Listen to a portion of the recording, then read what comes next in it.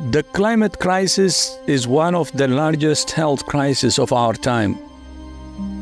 Diseases like diabetes, cancer, cardiovascular and respiratory diseases are increasing due to air pollution and extreme temperature. People are dying prematurely, and the most vulnerable populations are the most impacted. Ironically, the healthcare sector is contributing to this crisis, producing around 5% of global greenhouse gas emissions and an even higher share of national emissions in some developed countries. We need action, not pledges, to accelerate the delivery of net zero healthcare. Care that is good for people, economies, and the planet.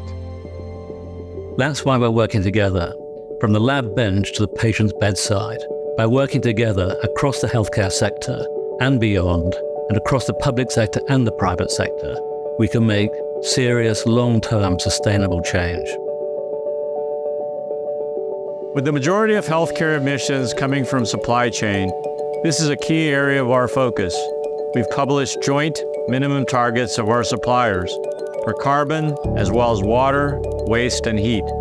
This is the first time our sector has come together in this way, and we've engaged with hundreds of suppliers on our expectations.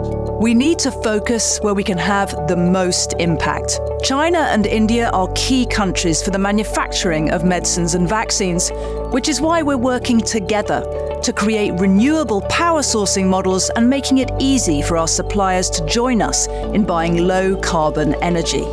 Together, we can achieve more, better and faster. By working collectively on green power purchase agreements in Asia, we can help decarbonize global supply chains and send a positive market signal beyond our sector. And we're not stopping there. We're working on how to improve patient care while reducing its environmental footprint.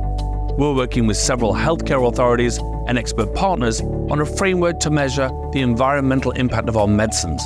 A needed tool we hope will create more sustainable healthcare systems around the world. Such consistent and transparent metrics can highlight where emission hotspots are and therefore where we need to reduce them. We are also engaging with leading universities and educators in several countries to encourage sustainability to be taught to the next generation of healthcare professionals. That could make such an impact. In addition, we are making progress to develop digital tools that can better monitor and reduce emissions during clinical trials. Our learnings will help ensure that future medicines are developed in a more sustainable and accessible way for patients worldwide.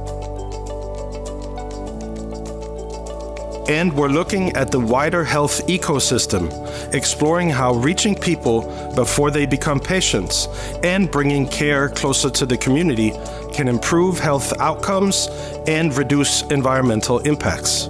It's clear that we must and can decarbonize delivery of healthcare, and we're committed to doing our part. We'll do that by focusing on very specific actions and by collaborating with governments, healthcare professionals, and NGOs. Let's continue to do all we can to nurse our planet back to health and ensure that our health systems are resilient to provide care to those who need it wherever they live, and that our health systems are fit for future generations.